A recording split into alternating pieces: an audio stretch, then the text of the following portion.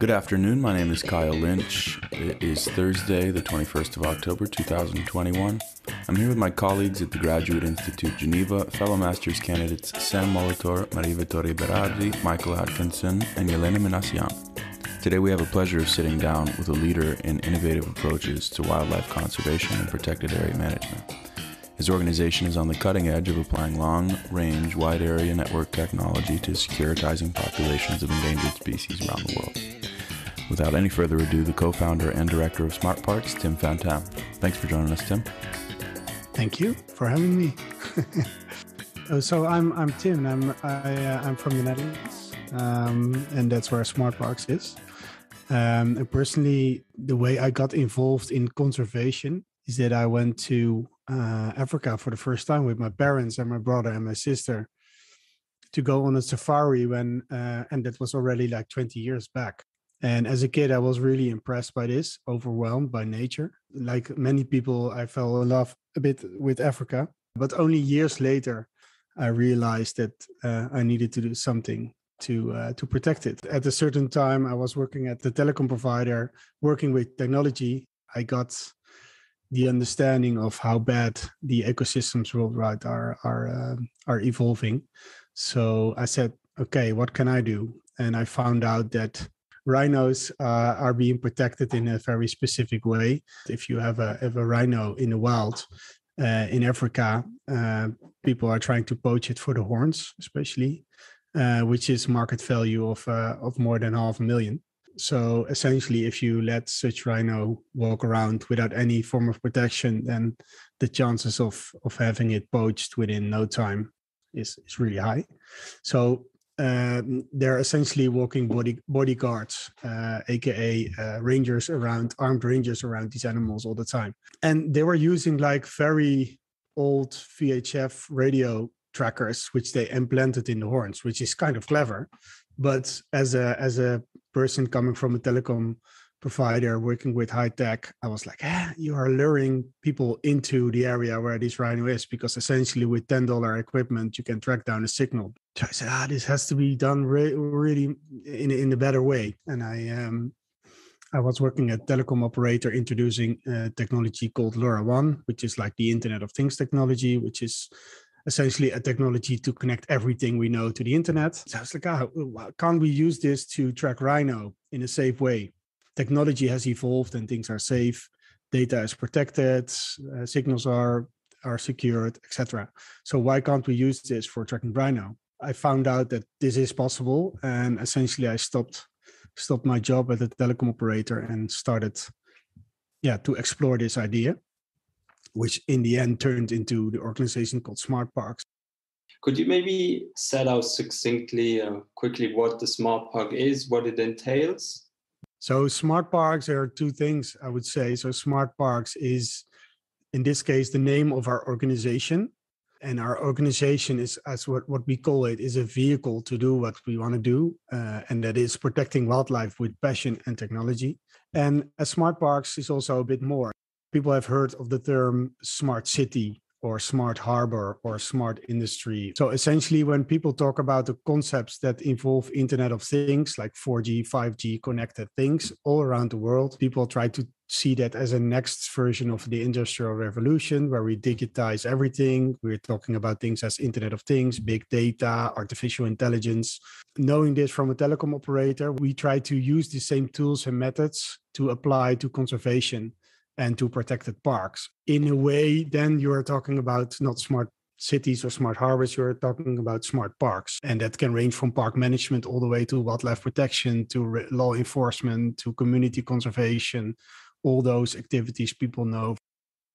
I was going to touch also on something you were saying earlier. If you're going to have sensors on these threatened species, how do you go about securing that data and that information that it doesn't fall into the wrong hands? Yeah, I think as with every piece of information, you have the same problem. Digital information can transfer way faster. You can send all the information the tracks of a rhino of 5 years through one email to the other side of the world or to 1,000 people. The same digital tools can use a lot of encryption and keying and all kinds of digital mechanisms to secure something so that only you can see it or the people that are allowed to see it. So I've seen in one of your presentations that you and your team are planning to use technologies to prevent the human-animal conflict between elephants and farmers in protected areas in India. How do animal tracking technologies concretely help prevent the human-animal conflict indeed? I mean, you track the animal's position and then what? Thank you for your question, Maria. It's part of the puzzle. You can, so in the direct case, you know when it's coming. So you see it coming, so you can prepare and alert and counteract. So when an elephant is coming out of the forest and going towards a village, you can already anticipate and send people, rangers, to steer it in a different direction, trying to get real-time information about the location. In the long term, you can also look at a lot of historic data, and then you can say, this is like a very high-risk area, and maybe we can build some interventions like corridors or fences. And then it's more like, based on long-term research, you can plan for different approaches. We've made a system where there is an alarm triggered at the village when an animal is approaching. A siren and a signal light will be triggered. Instead, what is the difference in the technologies that you are planning to use in India with respect to the ones you used in Africa indeed? I mean, what are the specific technologies you are using? In this case, we try to use technologies that are open source, so easy to access in terms of easy to get, and also to easy to have access to in terms of knowledge. So we're trying to use technologies that are not proprietary. We are not trying to use technologies that are proprietary, meaning closed source, or only you can get it if you are part of a specific group or a company, or you need to pay a lot of money for it to even get a license. In this case, LoRaWAN is a network standard that is very open in terms of people can share this technology worldwide. What are the potential challenges and opportunities you think you're going to face in Asia as regards the animal tracking technologies? I think it's more a cultural issue of us personally trying to work in different places all over the world. We are really small. India is different. It's a large area as well as in Africa. So every time you have to adapt and change the way you work. So in India, for example, we are still looking like how can we work on a bit bigger scale without having to go there every year. So it's more an operational issue than a technology issue. All right, thank you very much for that, Tim. I think something that I found interesting from the conversation thus far is the idea that technology and information is neutral, but the governance of that is really where we end up having dilemmas arise, where they could be used for let's say, negative means, but also used for positive means. So from that, I was wondering, over the next 10 or so years, are there any big innovations in digital technology that you think could have a really big impact on conservation? Impact of technology being used for conservation is completely different than the impact of technology on the human planet. The whole Earth and all ecosystems are being scanned like 24/7. Also connecting like animals and ecosystems and measuring sensors, also the biomasses. That is gonna increase because also of satellite connectivity, but also because of ground connectivity and the abundance of sensors.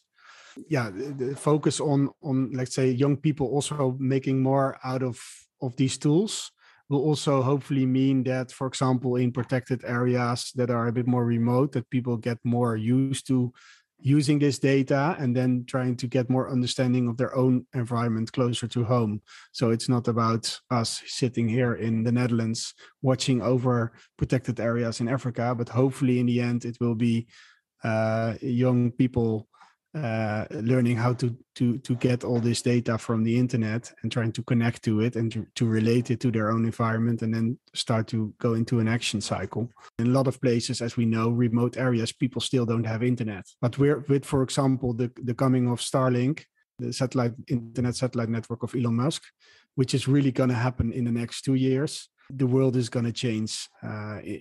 So more people will get online. And then Yeah, I think in the far more future, after 10 years, it's more technical, but I think we will see more sensors being merging with, so yeah, electoral sensor merging with biosensors. Hello, Tim. The mission that your organization bears is absolutely fascinating, but we would like to hear also how you would see the being incorporated your mission into the global or regional agendas for broader application. Is there any cooperation with regional or international actors?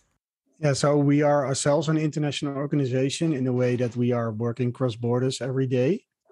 So we are sharing knowledge. We are talking to people all over the globe.